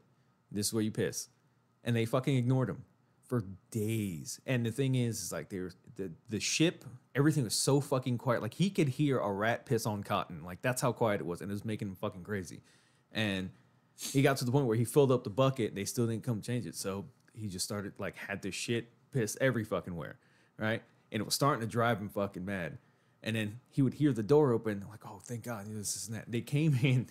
They didn't even come in. They just opened the door, blasted this motherfucker with a fire hose and shit, right? And then closed the back door back up and walked the fuck away. Like, nothing. Like, it was so fucking quiet. He couldn't even hear the engines roaring. He didn't know if they were moving, if they had stopped, whatever. He couldn't hear any kind of fucking heartbeat or anything outside of the door. He was just like alone completely, and it was driving him fucking mad. And at one point they're like, he's like, oh, you know, at some point they're gonna have to talk to me, this snap my was and that. Never said shit to him, right? Fucking why they were torturing him, I don't know. I think they were trying to interrogate him, but they weren't talking to him at all. And at one point he's like, they're gonna have to come talk to me. Yeah, you know, they're definitely gonna come in and snap. At one point they opened the door and they came in. He's like, oh, look, yeah, blah, blah, blah. They took him all the way to some part of the ship, right? And fucking they had the bags over his head and shit. Took him to a regular part of the ship, almost kind of like an interrogation room. And he's like, oh yeah, they're gonna talk to me now. They're gonna try to interrogate me. They're gonna try to do whatever. I'm not gonna tell them shit. Oh, this and that. Fucking, they pull the bag over his head and fucking open up like the shutters and shit. And he's like, oh man, I'm gonna see the stars. It's gonna be all this and that. They took him to a part of the fucking universe where there was nothing. Not a fucking thing. Just empty blackness. And when he saw this, he fucking flipped. He went fucking ape shit. And I was like, huh. So the easiest way to fuck with a Drukhari is to completely ignore him and isolate him from everything, everyone, every kind of automotive sense. Well, I mean, he's still an autonomic Eldar, sense. so he's still a pompous ass. So He was a pompous ass, but that broke him when that shit happened. I was like, dude, that is the fucking space sharks are nuts, but I didn't think a Drukhari could be, you know, Broken like that. yeah. You know, that makes a lot of sense now that you think about it. I've never heard the story before, but that makes perfect sense because imagine like the mental well, how hard it is to go through anything like, you know, you're thrown in like isolation. Like, let's say in prison, you're thrown in isolation for like a month, right? That does stuff to people. I mean, there's still stuff going on today about is that humane or anything else? Because if you're in isolation for a month or any amount of time, you lose it. Right? Oh yeah, especially with that sensory deprivation that he was going Well, through. yeah, because they have something like that. That's like one of those like super like sound dampened rooms where they said you can hear your blood pumping through your veins and shit. Yeah. And they said that I think like the longest that someone lasted in there was like 43 minutes. Yeah. It was like 43 minutes or 43, something like that. Some crazy shit. Like, I know exactly. I think it's in like under an hour, and they say like to the point of where like you experience like auditory hallucinations inside. Like you can like you start thinking you're hearing voices, and you start going like mentally insane in this room. That's somewhere in Europe or some shit. I know exactly what you're talking about. Like there's France or ones in the something. U.S. I know because I've looked at those. I really badly want to try one of those. Oh yeah. But yeah, so for like you were saying with the Dark Eldar, they're fucking masters of torture and doing this and that. And like, imagine depriving someone who's like, that's his whole fucking life is just getting pleasure from hearing screaming and torture, this and that. And to just remove him, not only from all that, but from all kind of like just sensory deprivation. Just you can't hear shit. You can't see shit. You can't feel shit because you're strapped to a fucking chair. You got to do that. And just completely devoid of all kind of sensory interaction. Like, that is fucking insane. Oh, yeah. And for a Dark Eldar, that's got to be fucking torture. Going for the highest of highest and lowest of lows. That's insane. God, yeah. Yeah. But, I mean, these guys are so good at torture. Like, I mean, even... Actually, one of the coolest stories, as we're on the topic of Dark Eldar, we're sort of doing this, is... We all know Fabius Bile, right? Oh, Fabulous Bill. Fabulous Bill, the Frankenstein of 40K, right? With all his abominations, everything else. Also renowned torture, by the way. I mean, he wears a cloak of human skin, but As he's... you do. As you do. He is the only human, at least that we know of, but basically the only human, or Space Marine, anything else, that has ever actually been taught by the Dark Eldar. He literally went to Kamara and learned. And eventually, because the Dark Eldar were kind of getting their shits, kicks off, and like, man, this human's pretty interesting. Why the fuck is he coming to us, asking us to learn? Why don't we just torture him? And then somebody said, why don't we have a better idea? Why don't we like let him learn and let him think he's learning, and we'll like get our shit off to him, thinking that we're actually engaging. And right when he's learned everything, as soon as he uncovers what he wants to uncover, we just fucking kill him. That would be funny as fuck. And I'm not gonna lie, I can respect that. That's kind of funny. That is pretty funny. Yeah, and then actually Fabulous Bill sort of like saw that coming a mile away. He's like, yeah, no. So he was like 99% of the way through his classes, he dipped out. So he's like, no, he dipped out glasses up by.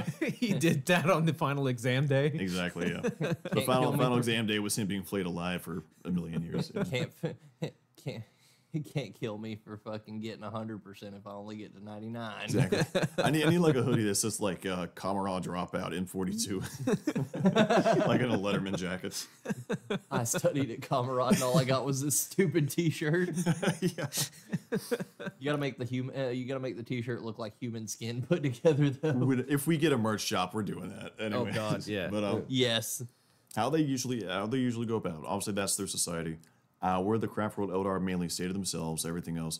The Drukhari are infamous for raiding other civilizations, mainly humans, for slaves and captives. They do, they are very aggro. If they sense blood in the water, they go after it to capture people to bring back as slaves.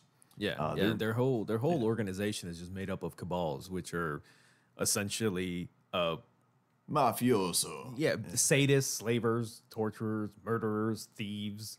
Like, the worst of the worst in society is essentially part of like the cabal of a bunch of different cabals and shit. Yeah. Which speaking of one last story about Drukhari. They got so many, but also it's a fascinating fact. It's so unique. Yeah. The current, like, I forget the official title, but the main guy in Kamara, right, is by the name of Vect. Hasdrubal Vect. Yeah, Hasdrubal Vect, yes.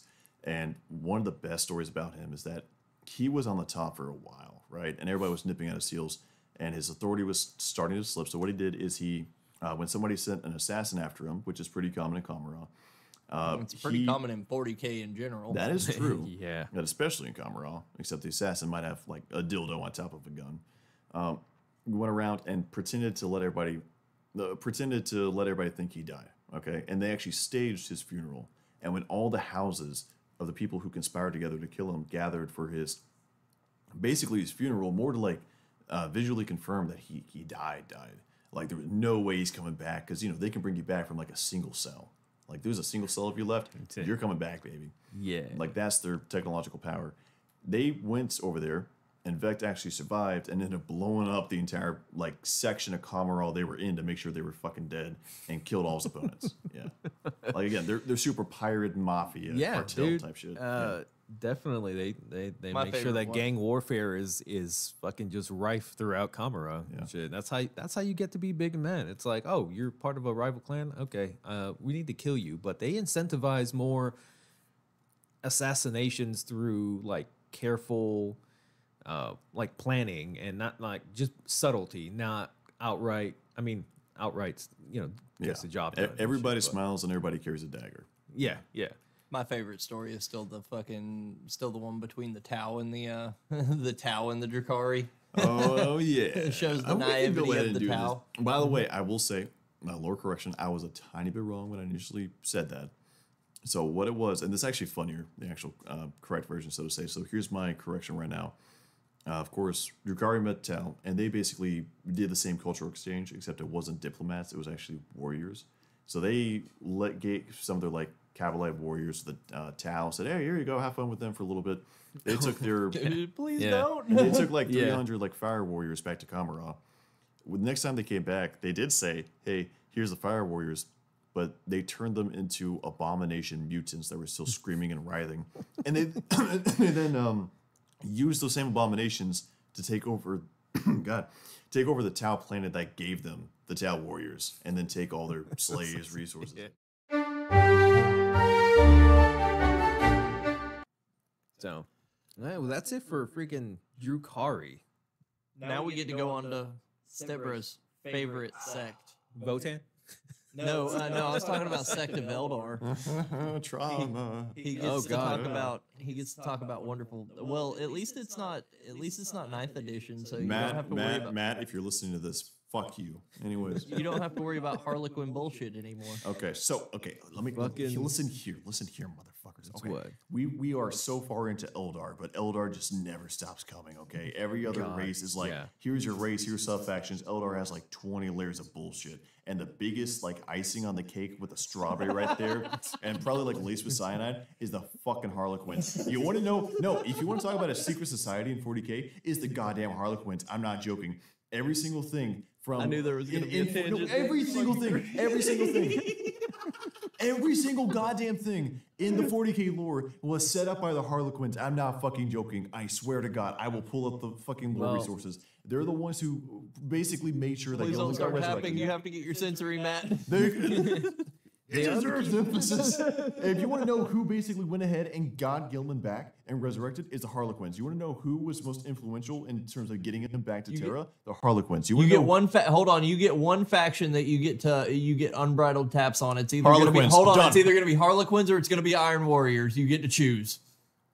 Oh, you can't make me choose that. Yes, you either get unbridled taps on Harlequins or you get. I gotta unbridled be honest. taps on- I'm going to go Harlequins because, as a proper person, there should little side tangent. I know there's been a million tangents, but here's a million and one. As an Imperial Fist player, I don't like Iron Warriors, but I respect them because they are good opponents. You Really? have to Because- respect what they've done. Really, because your little tangent in the Discord says otherwise. Oh, the copy pasta with Iron Warriors. Yes, the copy pasta with Iron Warriors. I'm going to make sure that's pinned for everybody So- who ever enters the Discord. So, Step Bro, let me ask you a question. Yes. How do you feel knowing? Oh, that means I need to find a the- Magnus copy pasta now. So, how do you feel knowing that the Harlequins are the keepers of the Black Library? I hate them with a goddamn passion. It's like the world's worst library. You ever seen it? Like the little library scene where you got like the little Pennywise just going, hey, with a little balloon on top. I swear to God, that's what the Harlequins are in all capacities. You could be like the best, like well-intentioned person lining up entirely with Harlequin goals, and they would still find a way to fuck you over. Even if they didn't entirely mean to, their mere existence just goes against all order and sense, and they just say, fuck you. And you know what? That's their faction. But fuck them. So I love Harlequin models so much. They're so The Harlequins are funny as shit, man. speaking of which, not to generalize too much, but I will say a funny little fact is I don't know what it is. I don't know what it is. Okay? I'm not trying to be weird about this, but anytime I've seen a woman play 40K, like 80% of the time it's Harlequins. What's up with that? I don't understand this. Is it Beautiful like models, the Harlequin bro. allure? I don't understand. I don't know. Maybe it's I don't know. I don't know. And then why is the Harlequins themselves as a faction, not only are they absolute bitches in the lore, and they're bitches in every other thing, they're bitches when it comes to any other lore that happens to mention them, they're bitches when it comes to their actions. On top of that, you gotta go and fucking paint them, and you wanna do goddamn fishnets? Because of the diamond pattern. Yeah, the dye pattern, yeah. You know what I see them? You know what I think of? I think of Patrick Star and fishnets from SpongeBob. That's what I fucking think of. Anytime I fucking see that shit. It's like the Joker went to a pride parade. I'm sorry. I'm just not happy with this shit. You go around in 9th edition, for context, they're thank God, GW did one amazing thing in 10th. They aren't their own army anymore. They're fucking like not even a detachment in Eldar, like Craft World Eldar. Okay, but in 9th edition and also 8th edition, it's like you play against Harlequins. That is the most goddamn frustrating shit you have ever played against, for the love of God. Because you'll go around, they have like 3 models, okay? Like maybe, like they have more character units or, more character HQ units than they do actual fucking troop line models or anything else. And even then, most of their models are just like variations on themselves. You look at Astra Militarum, you gotta have like the Lehman Rush Punisher, Lehman Rush Avenge, whatever the fuck like that shit. You go to Harlequins, you got more variations of Lehman Rush than you got entire models of the Harlequin fucking army that they've ever supported. They got entire goddamn codex, but the Imperial Fist didn't. But anyways, you do this shit, but then you go and fire at them, and they have a permanent invuln on. It's like you're facing goddamn custodians. If they have like a foot-long movement, they can ignore terrain, and they'll say, fuck you. Oh, guess what? Your birthday's in February. You go pull down your pants and let me go ahead and shove it up your ass. That type of shit. Oh, what's that? Your name starts with a fucking D. Well, guess what? I get 10 extra CP because go fuck yourself. That's why. He's still going on the Yeah, I tangent. know, because Harlequins... I'm going to break the mic. Harlequins fucking deserve it. That's why. So do you want to go into the actual lore? No, of I want to go into trauma therapy for the shit I had to endure. All right, so Anyways, Deborah on the might need lore. to take a break it's from okay. this No, I freaking got it on my topic. I got it out of my system. Anyways, You didn't even do a whole lot of taps there. I'm I didn't. impressed. It was verbal taps coming through my voice. I wanted to like verbally punch them across the face. They're so goddamn annoying. Like the main 9th Lord tidbit was them just literally showing up saying tee hee and fucking like vacuuming a regiment of guardsmen to the void for no fucking reason whatsoever. It would be funny. That's it. That is it. There was no lore consistency. They either do absolutely fucking nothing, Bro. and they're just randomly murdering people like Drukari, or they just have the most lore significance you've ever seen in your life. I love it when I don't want to hear. Harlequins I don't pop want to in. hear. I don't want to hear any Eldar player say GW doesn't love us. GW doesn't do this. GW doesn't Okay, that. yeah, that's complete Harlequin. fucking lie. Because if you play 10th edition, GW loves the fuck out of fucking Eldar. They do, yes, they do. But also, like in lore, people are like, why don't GW ever give love to the Xenos? Bitch, have you looked at Harlequins? A single Harlequin model has more lore importance than the entirety of the goddamn Horus Heresy in 40K. I'm sorry, that's how. I mean, this is true Yes. because what was it? It was the Harlequins who went into Got Black after Fortress or whatever in there fucking to go help out. I think it was like they were Grey Knights and they were like Sisters of Battle or whatever, and they're getting fucking overrun. And then all of a sudden, the fucking Harlequins just pop out of goddamn nowhere. It's like, hey, follow us, we can get you out. And Yep. then fucking Yep. plot armored the shit out of that whole and incident. then they They're about to get what the overrun. fucking dance their way. yeah. They do interpretive dance. Fuck all day. Yeah, that's their entire fighting style is an But, interpretive dance with a gun. Going into lore. Holy it's- shit, they really are Patrick Star when he's in the fish tank. They are, yeah. Doing the interpretive dance. Yeah. Yeah. Now, here's the lore for that: is not only was like when Gilliman was trying to make the way back to Terra, they were captured by Magnus and held on the fucking totally not Death Star, whatever the fuck psychic bullshit, and they were in cages because Lord forbid evil character kill a main character. Well, yeah. And at that point, I want to say it was like Cypher initially came and they tried to like break him out. You know who wouldn't have been in a cage? Shut the fuck up. Russ. Russ is technically in a cage right now. Tell me where in the warp he is. No, Right, he's in Russ the is kennel. doing his own thing right now. You Russ shut is in up. the warp right now. He's probably gotten fisted by a couple of demons. Nah, he's probably fisted a couple of demons. You know what? I wouldn't doubt that too. I'm just Sexually, we're saying. not sure. It's I'm just just a saying mutual when Daddy, fisting. I'm just saying when Daddy Russ comes back, it's gonna be a magnificent model. Yeah, he's gonna that's be fair. he's gonna be a fucking grizzled fucking Daddy Russ is champ. probably the middle guy in a human centipede. Let's so- be honest, he'll probably be the last person that fucking comes. Anyways, Gilliman and co. and Gilliman and his like D&D party of like mishmash of characters were trapped in like Magnus's dungeon in Psychic Fortress number 12. And then I believe it was Cypher came and tried to break him out. And they're like fiddling with the lock or whatever the fuck. And then the guards came like, hey, stop that. And they like chase him down the hallways. And then like out of the corner of like the fucking jail cell door, you see a Harlequin go tee and then just unlocks the door. Harlequins are the 40K Michael Jacksons. Yeah, pretty much. It's like, oh wait, you thought like Cypher, one of the biggest like potentially lore important characters, was gonna fucking do something? Nah, bitch, it's the Harlequins. Evidently not. Oh, and that when the Fallen showed up out of nowhere? Yeah, that was that, yeah. Because no matter where Cypher goes, apparently there's a squad of Fallen just whatever, fucking which still has not following been him. explained with Opens Lion coming back. But anyways, I was going to go on a tangent about Cypher. We can't do that. Anyways, Yeah, but yeah. yeah, Wait so till the Dark Angels episode. Yeah. we'll save it. Don't worry, save I it. got plenty to say on that. But that being said, whenever it came to the Harlequins, okay, Harlequins are different from Craft World and like any other faction for the most part, because they're actually embedded in all of Eldar society, whether it's Craft World, Drukhari, anything else. If you're in the Craft World, you could be walking past somebody and they're in a Harlequin. You could be Drukhari, you could be walking back, basically a slave, and turns out that person's secretly Harlequin. Or maybe it could have been a Kamaran noble. You don't know. But the important thing is a cult. Now, whenever the ass raping of the Eldar happened, big things happened to their gods. Long story short, all their gods basically died. Cain was split into various shards, and that's where you get the Avatar of Cain. Yeah. Isha was captured by Nurgle because Nurgle came in like a fat guy at an anime concert and tried to You're hold a gonna be girl. my wife. Literally Yeah. that, yeah. And then Segura is the only person who escaped. Okay, Is that the clown god? that is the clown god of the Harlequins. The yes. laughing god. Yep. I'm gonna hear that in my sleep now. The laughing But, god. And all these, all Harlequins are is that they basically go on ahead and they are followers of Segura. And they follow basically a very complex line of prophecy. And also there's like one, it's like the Book of Segura.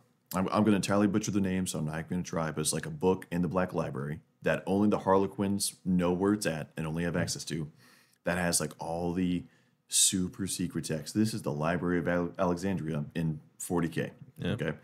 And also, there's one big book, one big pedestal that's like the Book of Segura. And it eventually, rumor says, it'll tell them, I believe it was how to defeat Slaanesh, okay? How to finally win over She-Who-Thurs, as they would call him, her. So, finally, when it happened is whenever Gilliman was awoken, the last page was revealed. And we do not know what that is. But that That's the being fucking said, credits. exactly, roll credits. It's an index. Surprise! There is no end. Yeah, but it's just an index for all the other pages. Pretty much. To be continued. It's either available and 12-inch movements and stratagems. Please go to page 409. But that being said, they serve two functions in Eldar society, and they are respected and given basically a free pass to move through Eldar society by all aspects of it, because they serve a very important role. They are literally jesters in the fact that they perform basically the rise and fall of the Eldar, and potentially the rise again. And they'll actually put on full-on performances for Eldar. Yeah. And one of the cool things that happens is they have one person that's basically supposed to play Slaanesh, okay, in these plays. And that person is considered basically a pariah. And one of the coolest stories I've ever seen, and I will give them full credits for this, is there was actually having a presentation on a Craft World. And they were doing this very long literally interpretive dance of the rise and fall. Yeah. And apparently it was very eloquent, very beautiful, yada, yada. And I'll tell you, with these things, like these, one thing I did know is this play goes on for Yes. a long, like this is like days long of a play. Yes. This is only beaten by the Necrons, so it kind of plays better for like thousands of years. But that Yeah, being they said, actually Eldar, mentioned that in the Infinite and the Divine was the play that fucking they talk about plays lasting like 10,000 years. Yeah, I think one of the funniest parts of that is, they did like the little segments of the quotes and stuff in the beginning of the chapters, and one of them was like from the play. And then in the little timestamp, it was like year 568 of so-and-so's great play about the rise of the Necron or some shit like that. So, yeah. So it goes on for a while, but almost all the craft world was in the craft world, and they're watching this play put on by the Harlequins. And finally, when it came time for retelling the birth of Slaanesh, they slowly go and like raise a hand out to the crowd and lift it up. And suddenly, an Eldar that had been on their craft world, and they've all known for however many hundreds or thousands of years, slowly rose out of the crowd and donned his gear to play Slaanesh. Okay? And this person had been prepping for this role for the past his entire life, because that's what they do. Their entire existence is dedicated to retelling the story of what happened and to play the role of the arch enemy of Slaanesh. Now, that's I guess you say the domestic side of things. The foreign affairs side of things is they fuck shit up. Like, again, reminder, they're like, tee-hee, and they void an entire regiment of guardsmen into the cold deep space because tee-hee funny. So technically they're following prophecy or some shit like that, but usually it's just like all of Eldar, mainly craft world and I guess Harlequins. All the fun you're gonna have in editing, making a fucking Eldar. God, don't fucking- making it. You thought you hated Harlequins before. shit. Wait until you have to make one turn into Michael Jackson and help moonwalk around the screen. Clowns, too many Oh, this is gonna be epic. Hey, boss, I need to take off work for the week. It's a long story. I have like clown phobia. But yeah, Michael that's what they Jackson do. with a Harlequin mask. That's like neat. Booty, are you okay? Are you okay? Are you okay, Booty? Oh man, Are you okay? this audience, this hurts me.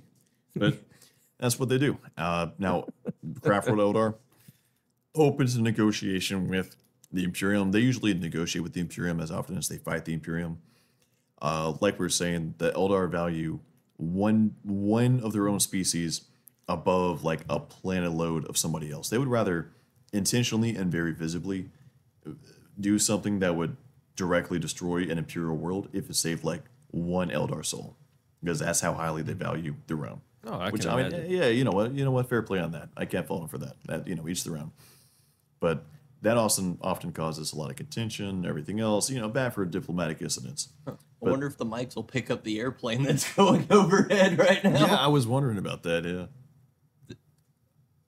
Oh gosh, the Harlequins, they're airdropping. Fuck, they got nods. Or is that the dryer? I can barely hear it. I'm not hearing it pick I up don't my know. microphone, so I think we're good. I'm hearing it through the microphone. It might be the heating system. Maybe. Oh, whoops. It's possible. Anyways, We're not being yeah, it's fine. exterminatist, folks. No. There's we not. just have to take what recording space we can get. Oh, yeah, I'm working on trying to get an L-shaped desk. Oh, fuck yeah. Something nice so we can keep it upstairs in the freaking man cave and shit. We can have everything set up so we don't have to do this anymore. We can just sit down and immediately get to going and shit. Nice. But yeah, so Eldar are one of the Xeno species that the Imperium is more open to negotiate with, but negotiate's a strong word. It's sort of on the, like, if a sector governor does it, you keep it kind of like under the table.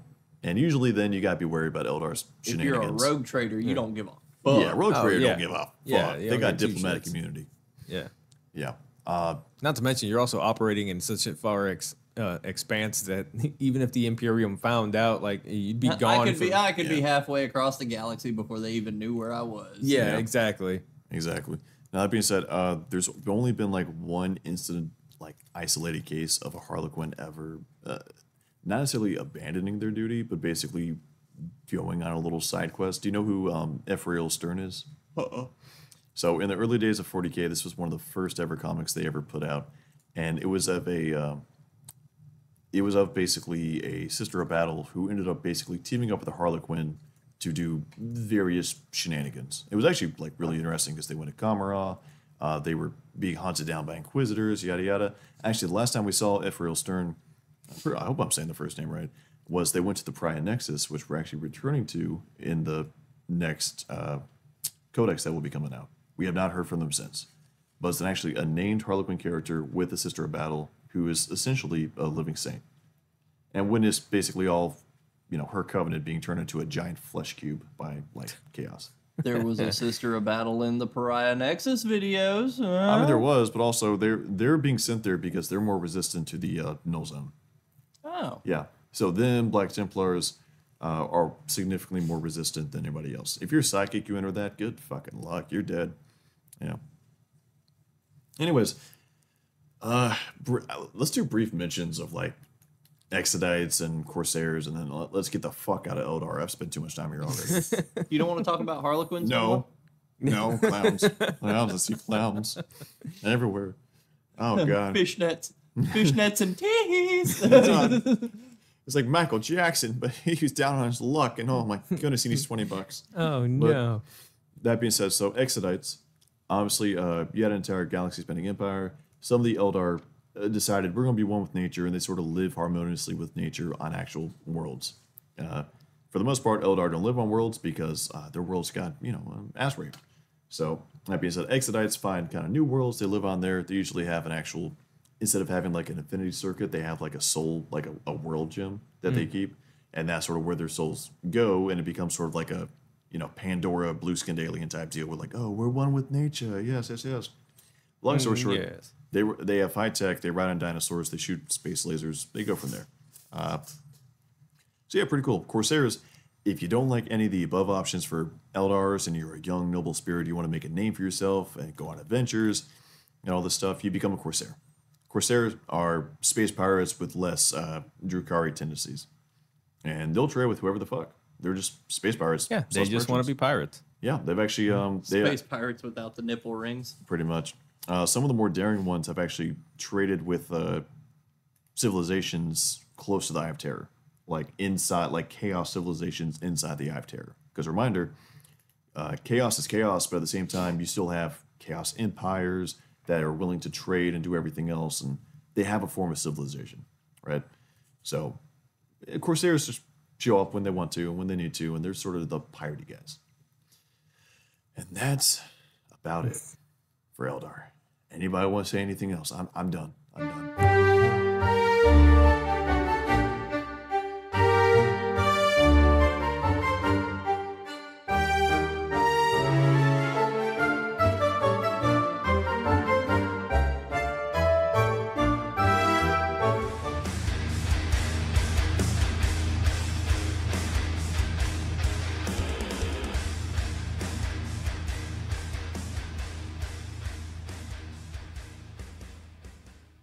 Hey there, guys. From all of us at the Serpent's Lodge podcast, thank you so much for listening to the end of the podcast. It truly does mean the world to us.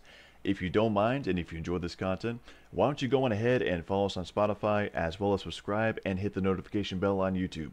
We'd greatly appreciate that. And in the meantime, we'll catch you guys in the next episode.